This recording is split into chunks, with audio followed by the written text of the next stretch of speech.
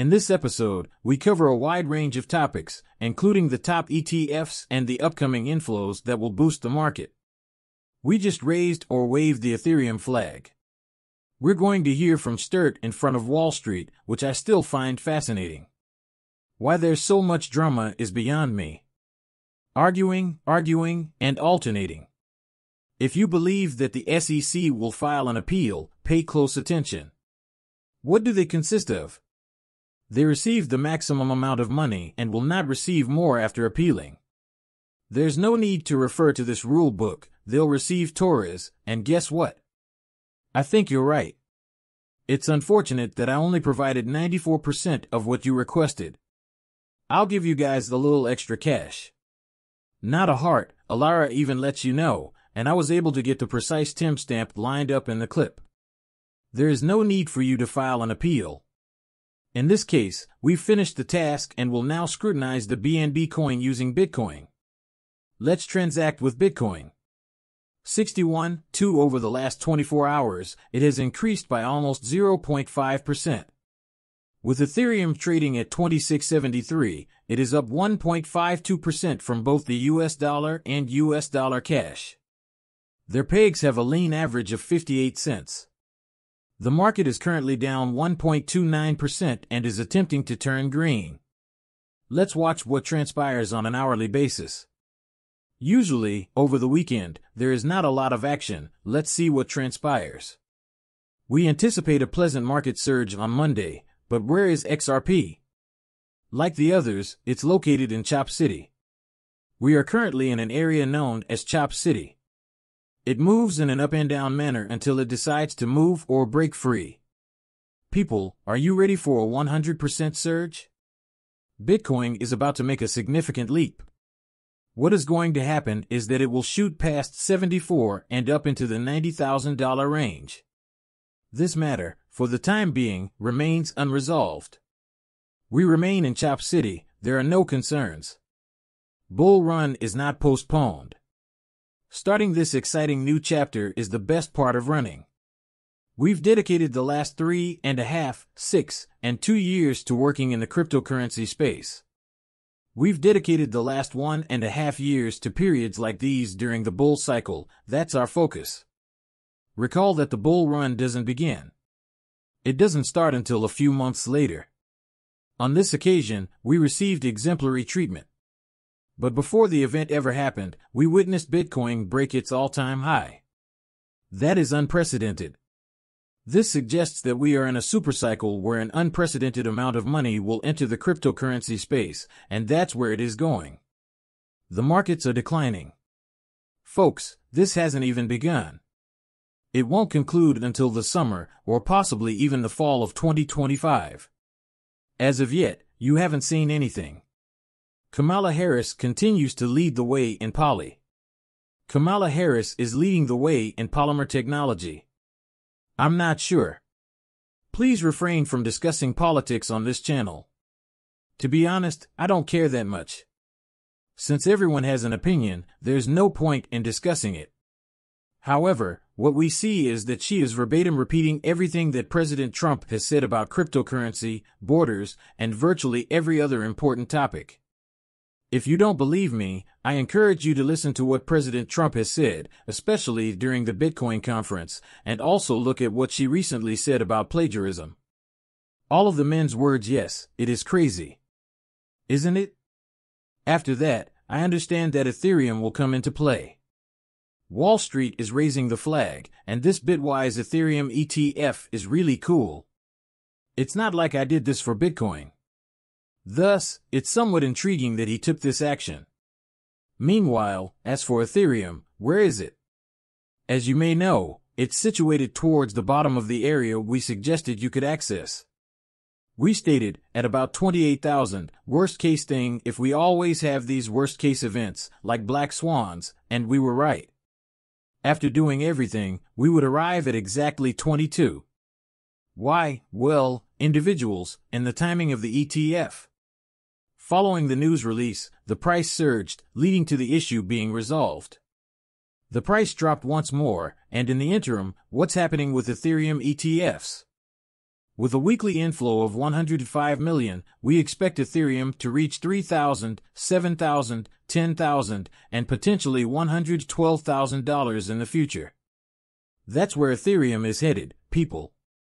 The Ethereum ETF is performing in precisely the same manner as the Bitcoin ETF did. Did the Bitcoin ETF have an enjoyable ride? Upon the revelation of the Bitcoin ETF, the value of Bitcoin experienced a decline, a phenomenon common to many ETFs that handle assets similarly. After the price collapse, Bitcoin is currently trading at around $60,000. The price of Bitcoin is about to reach the $90,000 mark. Currently, Ethereum is experiencing the same phenomenon. The price of the Ethereum ETF dropped. The price of the Ethereum ETF is currently beginning to rise from its low point of 2,200. The first stop will be 33,500, followed by 5K, throughout the rest of the rally. When this bull run ends, you could expect to see Ethereum rise to between 810 and 122,000. The same will happen with XRP and XRP's ETF, with prices dropping. As Chuckle makes fun of the XRP community, people will laugh. Like they always do, they forget that the same thing happened to Bitcoin, Ether, and probably Solana as well. After all, I'm sure we'll see a Solana ETF before we do XRP, and the price will soar due to the large amount of institutional money that is viewing XRPs to answer this question. However, it's worth noting that Ripple can conduct business in America. It doesn't matter if all business takes place elsewhere. No, it does not matter. And he's correct, everything was settled. Because they couldn't do business in the US, banks refused to work with Ripple. Because they were unsure whether XRP could be utilized now that there was clarity in the US, it is crucial that Ripple signs, announces, or begins their business flow in the US since there is a lot of money there and Ripple would want to see those developments. 100% of it matters because beautiful US dollars join the XRP ledger and initiate the use of XRP as a bridge token. Given that the US boasts one of the world's largest economies and actively participates in global trade, it makes sense to use XRP, as I'd suggest that each individual should develop their own market plan and exit strategy. In the worst-case scenario, we opt for the stablecoin, which will continue to utilize XRP on the back end. Next, let's take a closer look at cryptocurrency. Michael promises to make a quick $1.5 million if XRP reaches his $2 target, but it will take some time. He said, I plan on moving the profits and other adults within the bullish setups when it hits that level because it's not coming this year. That's fantastic. He has a strategy in mind. As I mentioned before, XRP moves last. Therefore, based on my observations of the Marxist 2017 market, you should invest in these other coins, like Bitcoin and Ethereum, because they are expected to soar in value, and you can rotate your earnings accordingly. How can we determine when the cycle is about to conclude when XRP begins to surge and he wishes to sell it to me for $2, given that XRP is the final mover? I'm not going to sell XRP at 2. At the very least, XRP will smash an all-time high, but you know what he is capable of. I'm not here to criticize his desires. Be critical of his actions. All I'm trying to convey is that you should have your own strategy. Each individual should have their own unique strategy. Stuart should take roughly 40 seconds to talk. He'll tell you no if you try to get into this club. We have finally reached our conclusion and will proceed to pay the fine as per the court's judgment within 30 days. The SEC is, of course, free to file an appeal. I believe they have 60 days to make a decision, but again, we're focusing on the finality this ruling grants Ripple. We would prefer to concentrate on expanding our company both here and internationally, and we appreciate the clarity this litigation and its resolution have given us.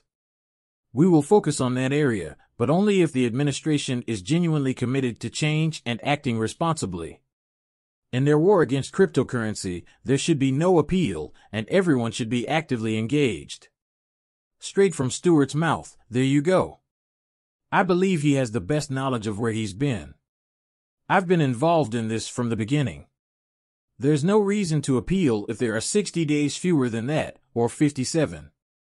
You already know that in 58 days, Ripple will sign a check for $1,225 million, and while it would be nice if they donated it to an XRP, they will pass.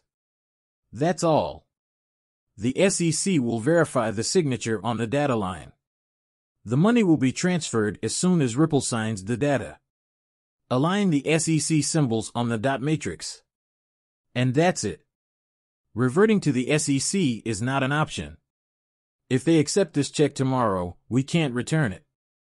We will decide to file an appeal within 30 days of receiving your check back, as the current method of money transfer for this item isn't functioning properly. Stuart is aware of this. Brad is aware of this.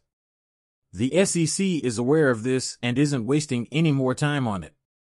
The SEC perceives its victory as payment, whereas Ripple views it as achieving all of the desired outcomes from the litigation.